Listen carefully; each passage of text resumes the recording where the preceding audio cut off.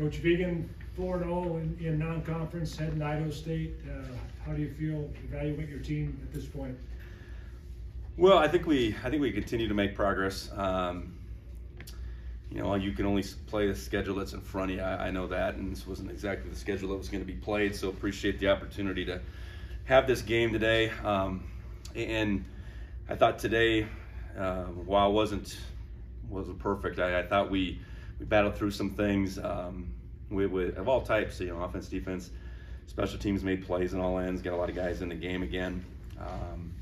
And I would assume got out of it pretty healthy at the same time. So like where we're at the end of non-conference, and we got, you know, obviously a tough conference slate ahead of us, starting with Idaho State next week. Anything that stick out today offensively for the backup guys? You got Chance in there for some meaningful reps? Well, more effective. You know, we mixed it up a little bit different. O-line, we were a little bit deeper today than we were last time out. Colson Kuhn, I think anytime he's had an opportunity to touch the ball while he's been in this program, it's kind of looked that way, you know, and a lot of times that's been scrimmages to this point. So to get him 10 carries, get him over 100 yards, you know, he's a guy that can do it, and I think that was probably the biggest thing in that second half. So happy for that group to put some points on the board. I got that defensively, that group, while Mercyhurst kept going after it, you know, by and large, did a pretty good job of, you know, making them at least really earn it. Oh, second straight game with the block punt. I guess what you thought of that special teams unit and that block to get around? Yeah, you know, first it starts with Coach Udy, Coach Monaco, you know, really digging into the scheme, trying to find, you know, an avenue for us to get a block, to get pressure, and you know, so getting that going through the course of the preparation, and then the guys executing it. You know, Ryland, he's the one that blocked it. He's the one that deserves the most credit. You know, but it's a bunch of guys creating that opportunity for him and doing their jobs like any other play. And then the ball bounce step nice to Zach. So those are obviously game-changing plays we've had in both these two home wins, and hopefully we can continue to put pressure on punts as the season goes along. Well, I guess speaking of pressure, talked a lot about defensive pressure really this year. It seems like got in the backfield quite a bit. Yeah, I knew with this team, you know, with their quarterback, he was a guy that could make some things happen. And I look, and they threw 44 times, which that means they probably dropped back to pass or whatever, close to 50 times. You know, we had to keep them corralled better. I thought we did a better job of that than we did early in that main game. I did think we matched up well with our, you know, our rushers against their line, and guys by and large made the best of those opportunities. So, you know, we're not having to do it, you know, necessarily with extra guys. I think our front four can get after the quarterback pretty well, and it's great when they get those opportunities, because they certainly have gotten more and more as the games have gone on. One of the sacks was Taden Gray. Has he emerged at all in practice over the course of the season? Yeah, you know, I think Taden's a guy that through the course of spring and fall, we would say flashed. He's very talented young man, and even against Maine in his time, he flashed, but he flashed a little bit both ways. So my hope is that was a big step for him. You know, in that back end, we've had to do some shuffling. Brock Steele's out, Blake Stillwell's out.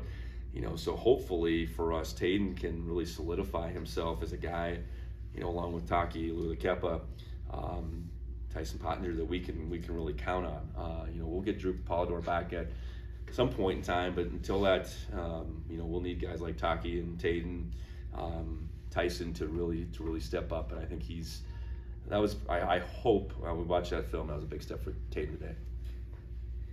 Colson was another guy that you talked about a lot in the offseason, him getting a touchdown today. Yeah, no, Colson, he just happens to be behind a few guys that we think are really good. But you know, Colson made the most of that opportunity. Unfortunately, we had the fumble, and that sprung Colson to get out there. And you know, sometimes that's the way it works. And Colson certainly made the most of it. He's you know, he had an incredibly productive high school career. I think we know about that, but he's a guy that belongs here, and he's done a lot of things, special teams wise, dirty work and that type of thing. But it was good to see him get some run on offense today. A couple of guys who started today, Paul Brott and Bert Mastel, and then JT Reed getting in for the first time in a while. What would just kind of thoughts on those three and their performances? Yeah, Paul and Blake Schmidt are really co-starters. I mean, someone's got to go at the first play. I think those guys have both been playing well at the nose position.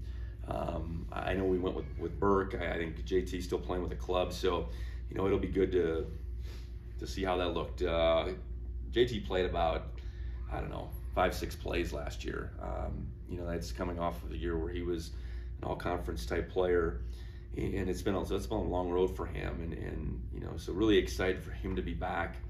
Some of the things that kept him out last year, those things are in the rear view. Certainly the club doesn't help, but he's come a long ways. And then Burke, that was really his first first go today, and he played a little bit last year, but first time you're out there as a starter, and I'm sure there was a little bit of rust. He missed a good stretch here in the fall, but it's great to have those guys back, and our depth I think will continue to be solidified on that offensive line. On that last drive of the first half there, you guys looked like you're just working a lot of short passes, and then on the touchdown pass looked like that was intended to be a little shorter, but I think getting those opportunities again, the 2-minute, we've had the good fortune to create a bunch of those 4 games in, mixed results, but to execute there, we had 2 timeouts, we didn't have to use them. Tommy was on point.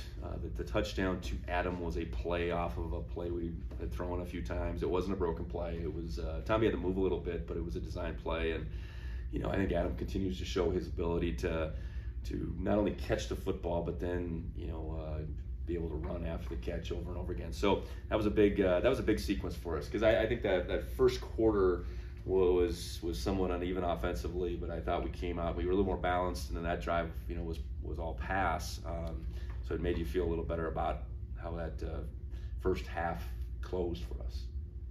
It was Tommy's second 3-touchdown passing game of his career.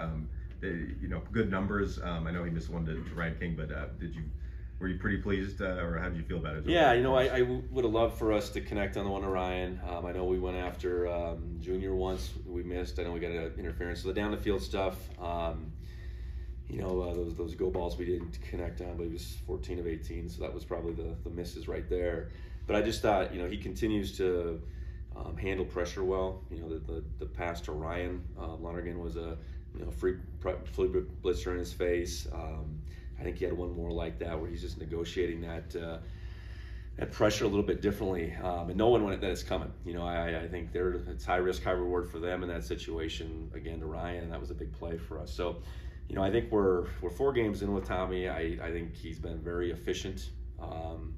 We still, I think, have some big play capability that we're kind of we haven't executed completely well.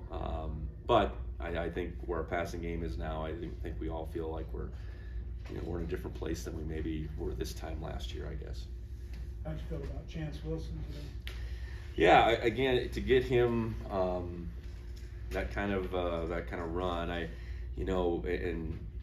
I think Tyler's really trying to get him loose running, and it didn't really play out that way. He only had the one pass, but I think the ball moved. I guess by and large, I know he was out there when we fumbled. That wasn't his issue, but I think he's continued to become more comfortable. He's got playmaking ability in his own right, and it's a confidence, experience piece that hopefully that can continue to grow in him. Just any thoughts on? I know it's Danny Luke up a second targeting. Any thoughts on? If I recall, I think it was a pretty similar play at Weber State. A guy going down. I don't think there's any intent whatsoever. So I'll have to take a better look at it. I just saw the one flash up on the board. So it's again, there's no intent. It's we certainly don't want to lead with the crown. I think that's ultimately what they think they saw. So unfortunate. That's at least about a quarter of play that Danny would have missed in that sequence. It's part of our game to teach teach safety to protect defensive players. So I think both of Danny's have come in that regard, more that protecting the defensive player versus anything it would have, any kind of harm it would have put on the offensive player.